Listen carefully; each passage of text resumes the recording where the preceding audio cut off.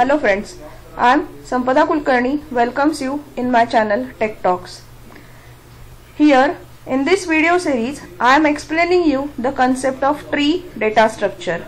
Before moving to the content, I would like to request you to subscribe my channel Tech Talks and keep the bell ringing.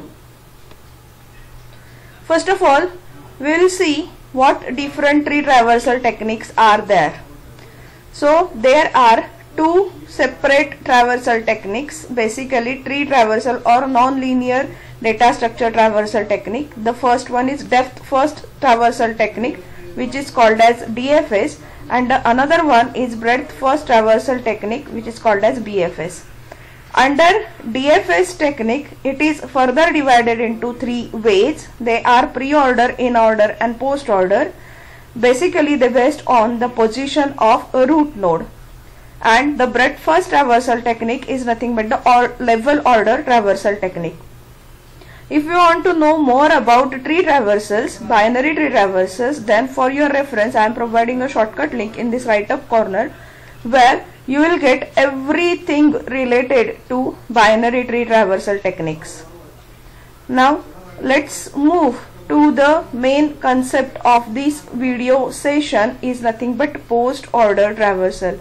So dear friends, I am covering the binary tree traversal and mainly the post-order traversal in this video session. So now let's start with the post-order traversal, where post-order traversal follows the sequence of first of all a left subtree, then a right subtree and then a root node. Here in short I am explaining you the post-order traversal for the given tree. If a root node A is having a left child B, then first of all left child B will get traversed, then it will return back to the root node and then shift its control to the right subtree. After moving to the right subtree, it has to process its root node, and after that again it has to return back to root node, because now there is a turn to process a root node as it is post order traversal. So we have done with a left, then we have done with its right, and then it's time to process a root node. So that's why it is showing the result like BCA, left, right and a root node. But now here you just observe that how to return back from right child to a root node, how to return back from a right child to the root node, that how to return back. We are having a solution for this. The solution is nothing but recursive and non-recursive algorithms for the post-order traversal, from which here I am focusing on the recursive post-order traversal algorithm. So now let's focus on recursive post-order binary tree traversal. Here I am giving you an algorithm for the post-order traversal with recursion, where this is the function post-order where we supposed to pass a root node. Very first thing we supposed to check if my root is not equal to null, then we have to perform these three steps. And if my root is equal to null, it means that the tree is null, there is no anything is available in your tree, then you don't need to traverse it. So if let's consider if my root is not null, my first step is to call a post order traversal recursively by passing its left child as a root node. After completion of that, it will go to the next step, and next step is to again call a post order function recursively by passing a right child as its root node for traversal of a right subtree, and after that the processing of a root node, as our sequence of tree traversal in post order is first of all left subtree, then right subtree and then display a root node. So same thing I am explaining over here. So here you just look over here that first of all we supposed to pass or call a post order function recursively to traverse its left subtree, then to traverse a right subtree again call a function recursively, and after that you have to process a root node. So in this way you are going to follow the steps. Now here I am going to explain you all these things with the help of example. Already a simple example I have explained in my previous video, and in this video somehow bigger example I am going to cover. So here in this bottom portion I am explaining you, or I'll give you the post order traversal for a given tree. As soon as we will dry run the given recursive algorithm for post order traversal, I'll show you how it will give the output. So here every block will be having a separate set of recursive function call for all root nodes. So here let's consider this is the window which will work for a variable root node equal to 10. As we supposed to start with a root node, so here the first window, whenever we are calling a function post order recursive function from our main function, it will call a post order function and it will go. The control will transfer to this function. Very first thing we supposed to check whether my root node is not null. Yes, condition is true as my root is 10. So that's why step number 1 is to call recursively post order function by passing its left child. So here you can see that 10, a root node having its left child as 20. So another set of the function post order will get called and the separate window will get allotted for it, and it will look like this. A separate set of variables will also be created for the post order function, and for that here you can see that a separate root function is also created where it will be having the value 20, as we have called the recursively function post order, and we have passed as a parameter left child of a current root node, that is 10 is nothing but 20. So that's why it will be having a value 20 in a root node. Again let's check if my root is not equal to null. Condition is true, so again call the post order function by passing its left child recursively.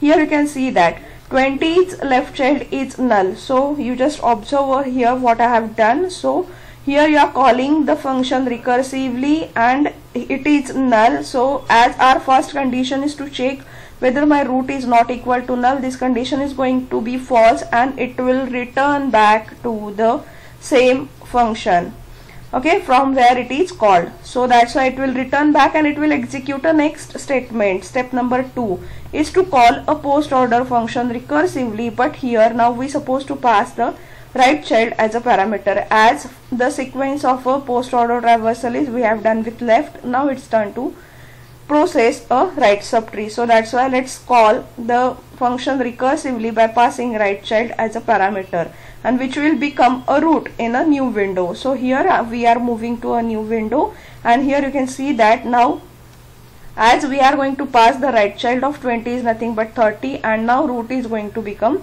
as a node 30. First let's check root is not equal to null. Condition is true, so now let's call the recursively post order function by passing left child of root node 30. Here you can see that as if we are going to make this 30 as a root node, its left child is 50.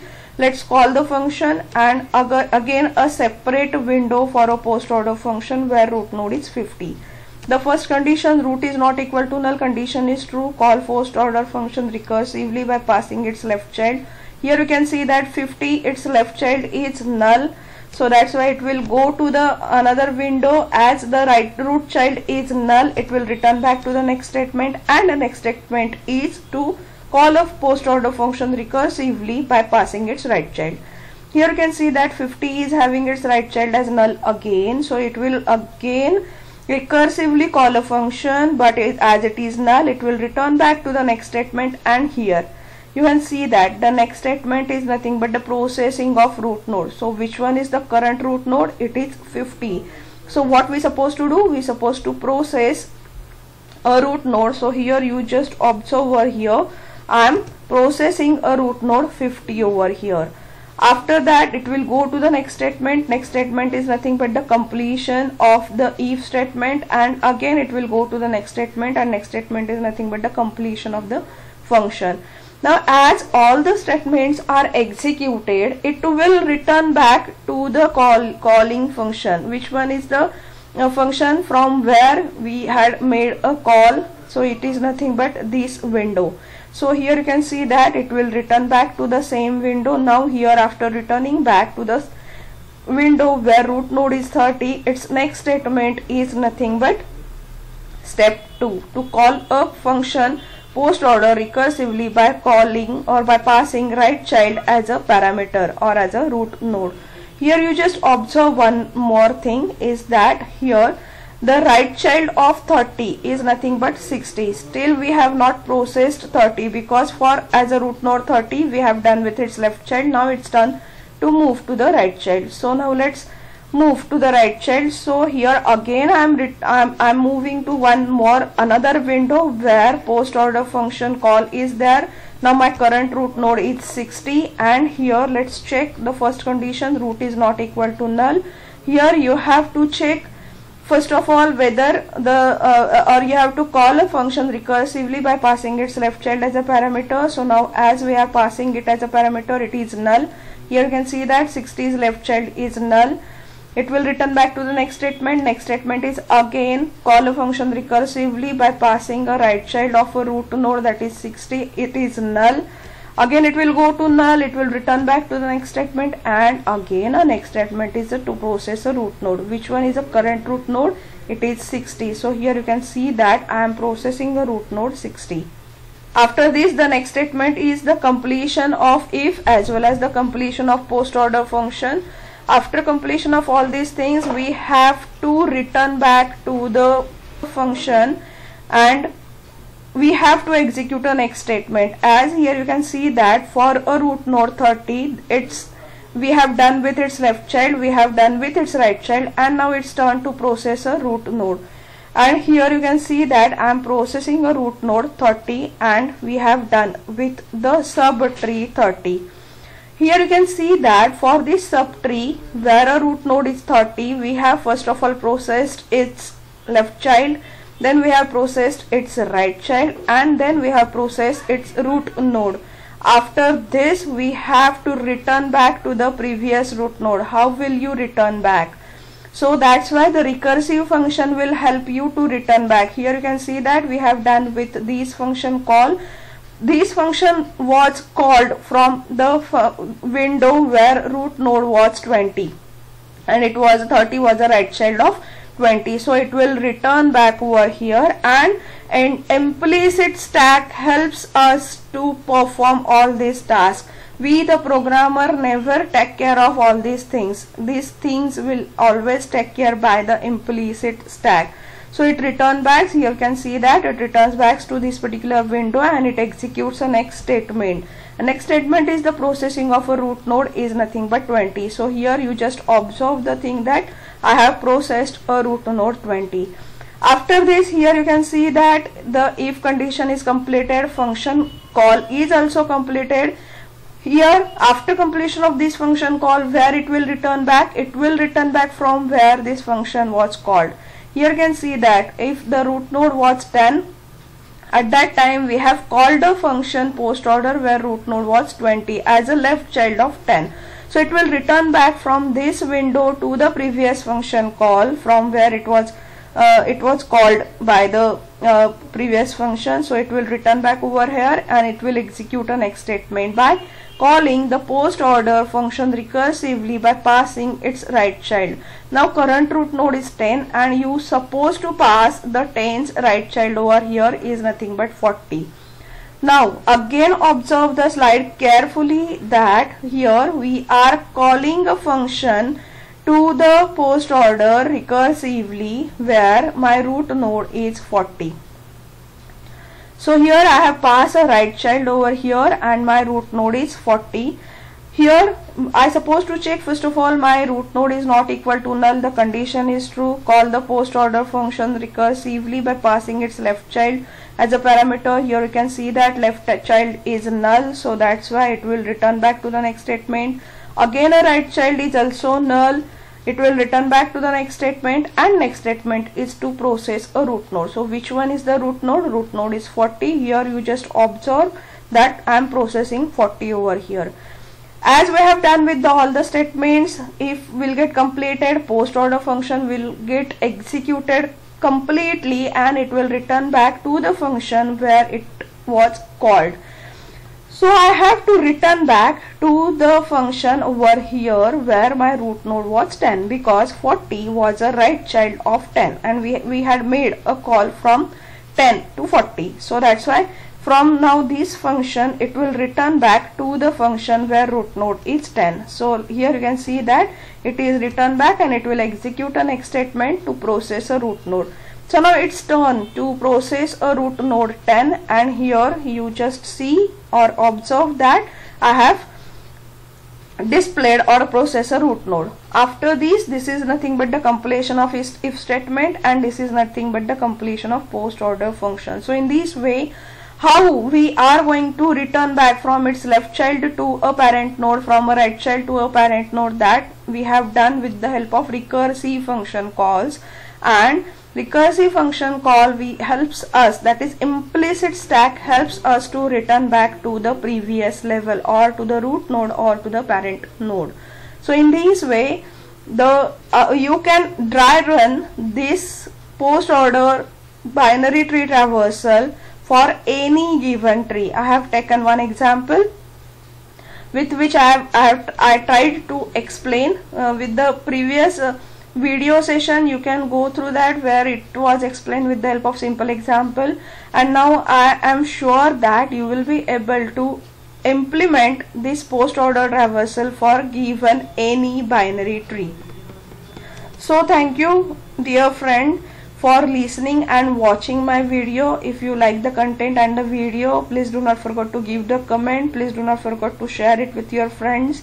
If you are having any query, you can ask your query in a comment box. I'll try to solve your query. For your reference, I am providing you a shortcut link for the subscription of my channel Tech Talks, along with a next video of this video series, and the whole video series I am providing you in the form of playlist. Thank you friends for listening and watching video. Stay tuned with Tech Talks. Happy learning, happy data structuring. Thank you.